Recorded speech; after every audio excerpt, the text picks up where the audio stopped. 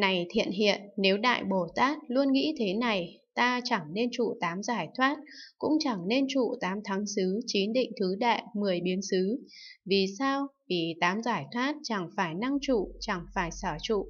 8 thắng xứ, 9 định thứ đệ, 10 biến xứ cũng chẳng phải năng trụ, chẳng phải sở trụ.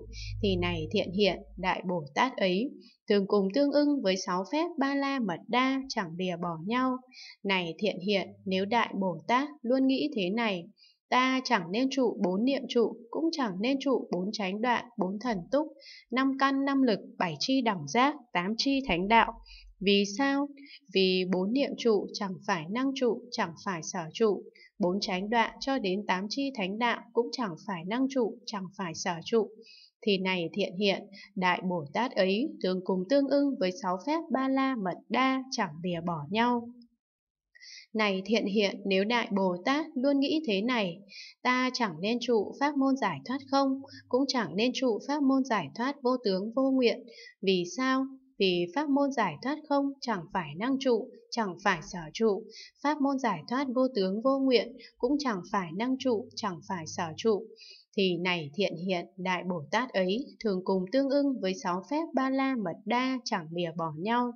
Này thiện hiện, nếu Đại Bồ Tát luôn nghĩ thế này, ta chẳng nên trụ 5 loại mắt, cũng chẳng nên trụ 6 phép thần thông. Vì sao? Vì 5 loại mắt chẳng phải năng trụ, chẳng phải sở trụ, 6 phép thần thông cũng chẳng phải năng trụ, chẳng phải sở trụ. Thì này thiện hiện, Đại Bồ Tát ấy thường cùng tương ưng với 6 phép ba la mật đa, chẳng lìa bỏ nhau.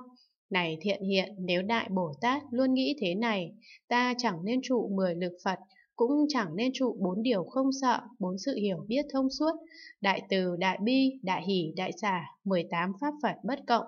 Vì sao? Vì 10 lực Phật chẳng phải năng trụ, chẳng phải sở trụ, 4 điều không sợ cho đến 18 pháp Phật bất cộng cũng chẳng phải năng trụ, chẳng phải sở trụ.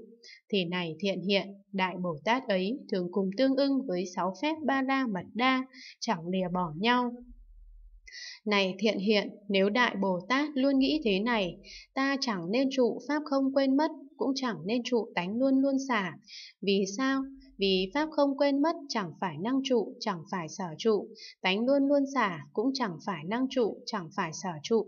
Thì này thiện hiện, Đại Bồ Tát ấy thường cùng tương ưng với 6 phép ba la mật đa, chẳng lìa bỏ nhau.